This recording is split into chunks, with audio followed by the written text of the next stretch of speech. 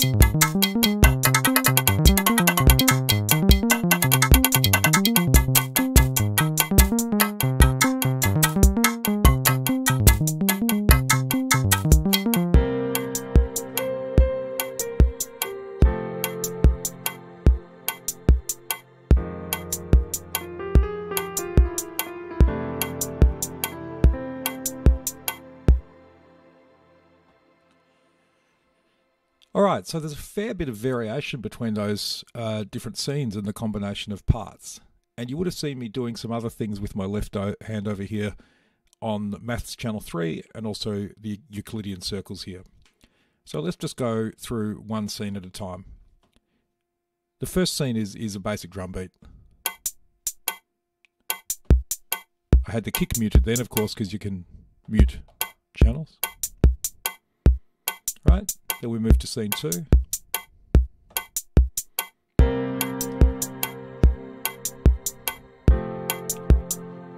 So scene 2, as with many of the others, scene 2 is sending a trigger out to Morphagene, and it's telling Morphagene to play a sample. There's another particular part within the vector that I've got sending velocity outs. Let's have a look. This one.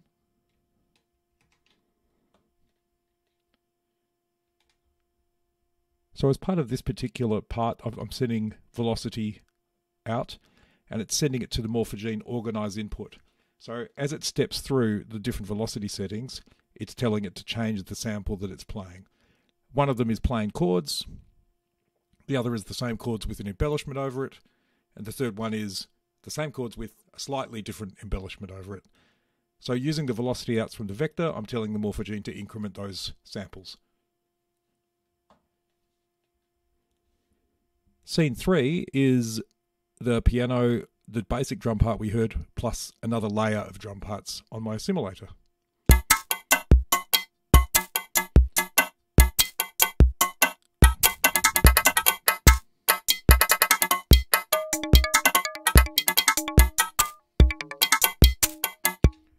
So what I'm doing there is I'm using the continuous voltage on maths, and I'm dialing in to the modulation input, so external input.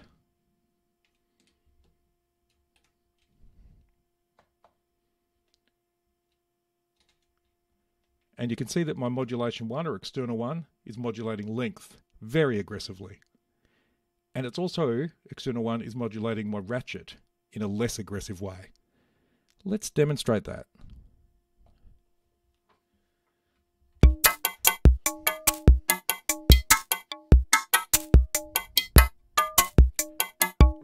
You can see up to 8 steps is being played now on drum part 2.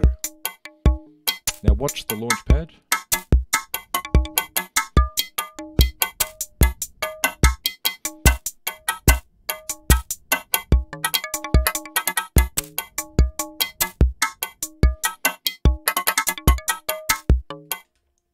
So the way I've got it set, when I turn the channel 3 of maths counterclockwise, it's moving to basically shorten the length of the part or the preset. And if I go as hard left as it'll go, it actually introduces the ratchet.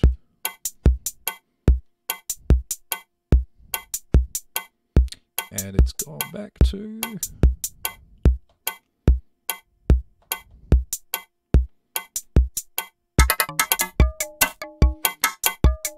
So if I go back a little bit to the counterclockwise, it's shortening the pattern. And all the way to the left, getting those ratchets in. So the next part of interest is scene 5. Just basically the same drum beat.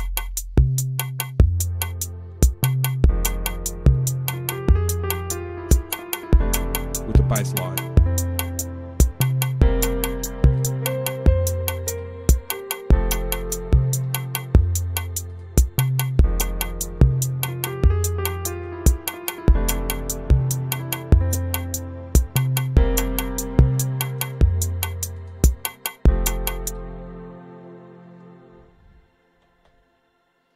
Now the one thing I have done there with that drum is I've put a chance operator on the 7th step. Now you'll notice if you watch carefully that it's not doing anything. Because if it was doing something, if that was working, it would jump back to step 3. Jump 3. Why isn't it working? Because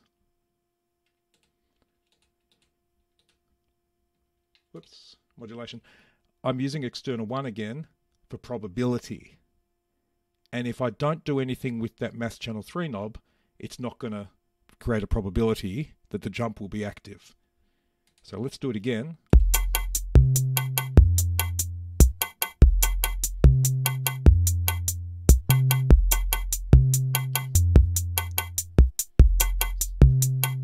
So you can see it gets stuck in a loop. The only way it gets out of the loop is because I have a reset.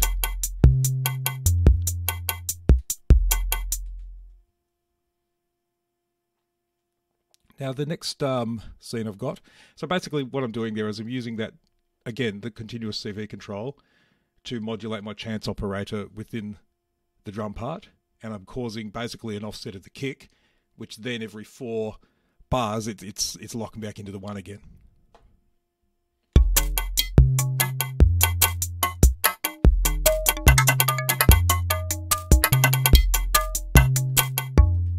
Okay, so scene 6 is similar to the previous ones.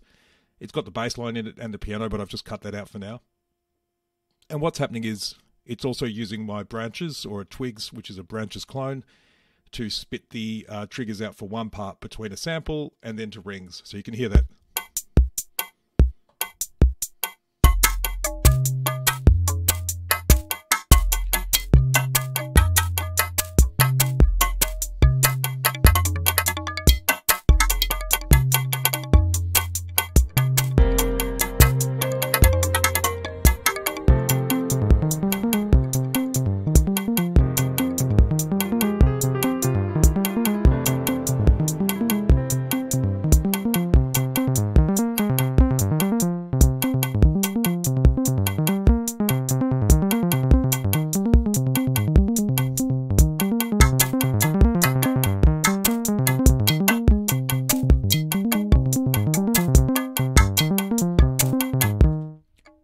so this is a bit of a fun one because what's happening is, for this particular part,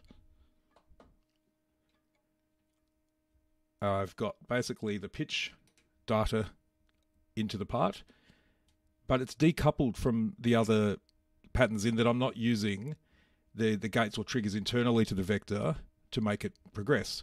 What's actually happening is my Euclidean circles has an output that's going into the trigger 3 input on the jack expander, and whenever a trigger is received on the trigger 3 input on the jack expander, it progresses the sequence by one step.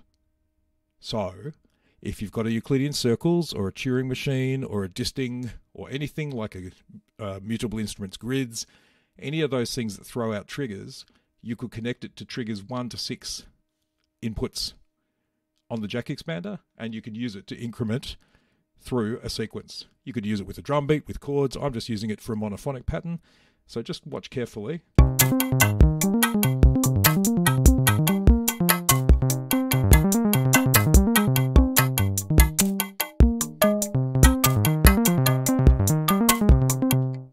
Now, the benefit of doing this over, say, just using a quantized pitch material and some triggers, and that's a great way to do things too, but the good thing about this is I have set pitch data every time.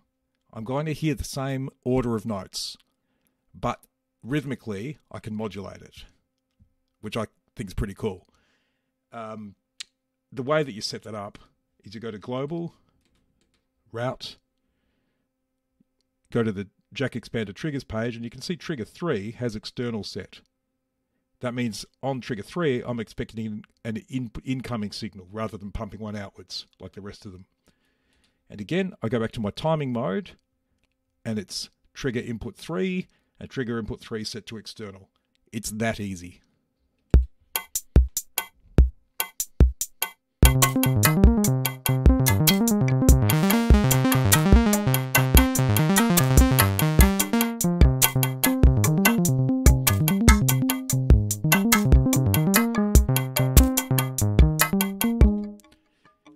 So we've covered rather a lot here, okay? We looked at it ostensibly to look at the vector sequencer scenes mode using Launchpad integration, or just natively on the vector. But we also looked at drum parts and using external modulation into modulation inputs on the vector to change the length and also introduce ratcheting. We also looked at using external modulation to modify probability. So anything you have a chance operator for, you could use external modulation to affect the probability those chance operators are going to occur. That's pretty cool. And then we looked at using an external trigger device as a clock for a particular part or a preset to run through each step based on that external source. So we've covered rather a lot there. If you have any questions, hit me up. Thanks for watching.